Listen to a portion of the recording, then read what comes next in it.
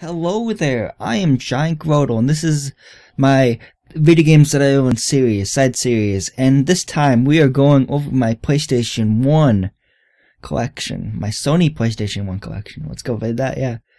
So yeah, here's the games I have. Let me count how many games I have. I have 1, 2, 3, 4, 5, 6, 7. I have about 7 games, if I counted that right.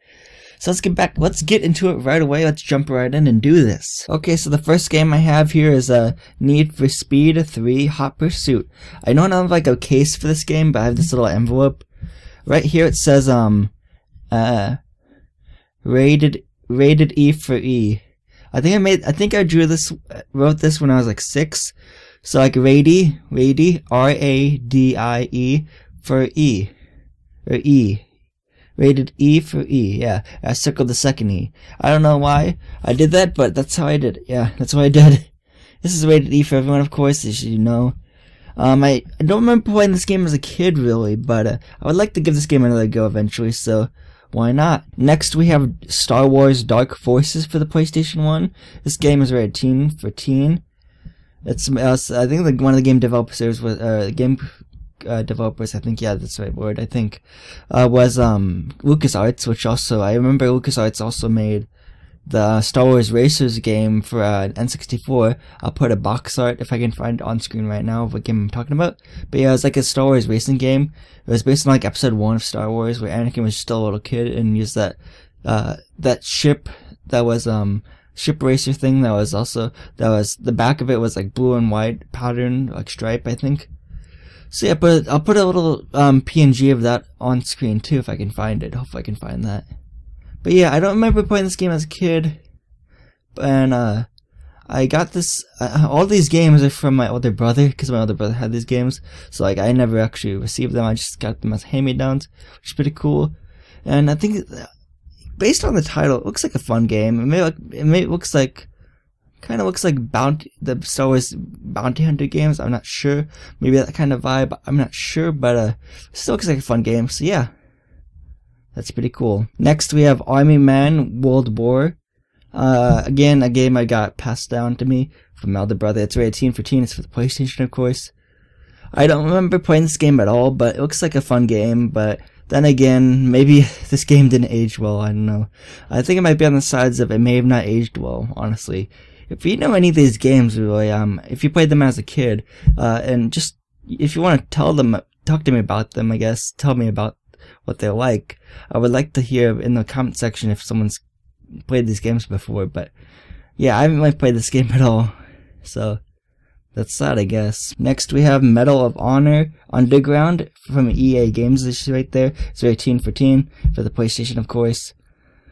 I think this may have been like one of the first Medal of Honor games. Again, I haven't played this game, but if anyone knows about this game, please tell me in the comment section down below if you can. If you want to, you don't have to. You can keep it all. You can keep it the whole secret, the whole information to yourself. I guess I won't get mad.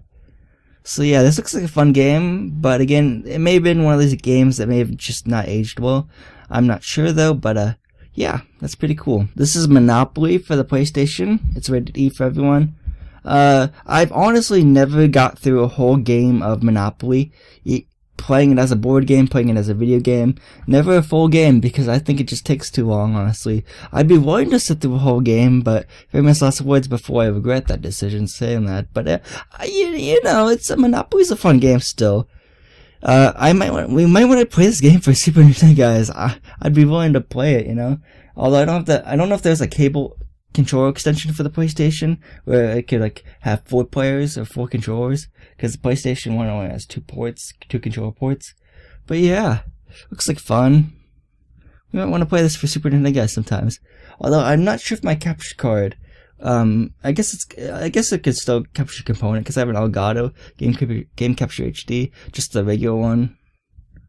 So yeah, this game was rated E, as I said before. I'm pretty sure I said that already.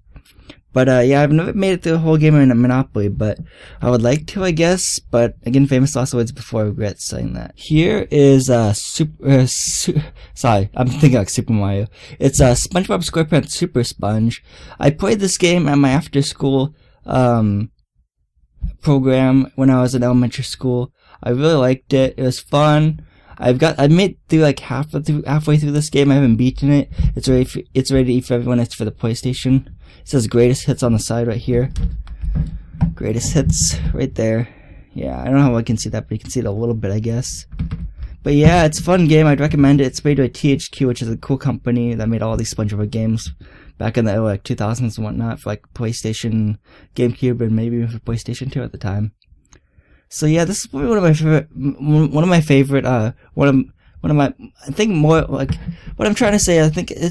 What I'm trying to say here is that I think this game is like one of the better SpongeBob video games, honestly, because it was fun. Caught gold spatulas and stuff, and have a good time. I want to beat this game eventually, but I haven't beaten it. I've actually considered doing like a let's play on this game, but I'm not exactly. I don't know exactly how the game ends and how difficult it is after like the halfway point, but it gets harder as you go along. Trust me. But maybe I'll do this as a let's play in the future. I'm not sure. I've really been considering it though, so we'll see. And for my last game here is Croc, Legend of the Gobos. I remember also playing this after school. What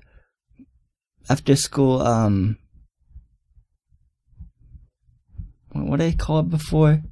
After school program. There we go. I had to think there for a second. But yeah, it's ready for 5 minutes for the PlayStation. This is a really fun 3D platformer, and I want to get Croc 2 eventually. But Croc, I played like maybe a third of this game, honestly. And what I played so far, it's really fun. You play as this little gator called Croc, and yeah, you save these gobos. Like I remember one of the missions was like save the bird from the thief or something. Or yeah, I don't really remember much about this game, but I'd really like to play it again. It's also one of the greatest hits again, as you see right there. So that's pretty cool. So I do recommend this game though. And yeah, I would like to play it again. So yeah, that is my collection for my PlayStation 1 games. So in my next episode, I believe I will do DS games next. Nintendo DS games next. So stay tuned for that. So yeah, so this has been GiantGrotle again. I would like to thank you for goodbye, and hope to see you guys in my next episode where I do where I show off my Nintendo DS collection.